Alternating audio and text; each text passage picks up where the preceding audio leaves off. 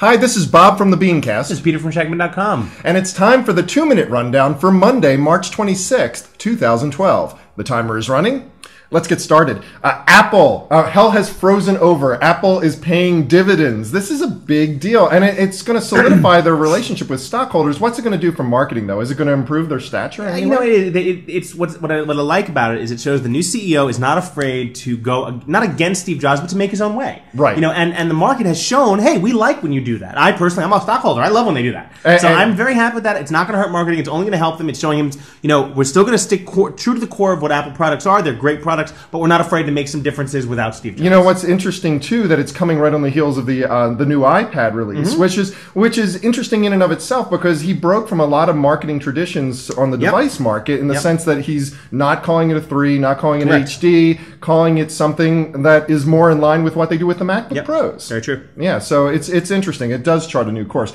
Now, of course, charitable giving's been on decline during the recession. Now, over the past couple of years, it's been on the uptick, and it continues to rebound. Will we see charitable giving continue to increase and get stronger over the next? I think so. As the market continues, you know, I don't think it's going to be a massive shift, but as we start to see the markets get better and we start to see the Dow over 13,000, and people really start to say, okay, maybe the worst is behind us. You know, we're still looking at a lot of foreclosures out there, a lot of people are still in trouble, but we're starting to see the even if not the baseline it was 7, 8, 9 years ago, we're starting to see people say, okay, you know what, I can give $25 here, I can give $100. What I'm interested to see and understand is whether or not the charitable giving is going up because rich people have a lot more money to give, or whether or not this is going across the board. I think it's going across the board. I wouldn't be surprised if it was going across the board. Rich people tend to be stingy no matter what, no matter how the economy is doing. So I've heard.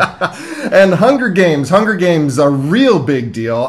It has been a marketing effort for the past year, and now suddenly it's opened up to rave reviews and box office, and one of those things that wins now. That, you know, it had great reviews, plus a great pre-screen buzz, and now it's actually doing really well at the box office. So it's a win on all counts. Awesome. Well, with that sound, we are out of time. I'm Bob Knorpp. I'm Peter Shankman. Tune in tomorrow for another 2-minute rundown.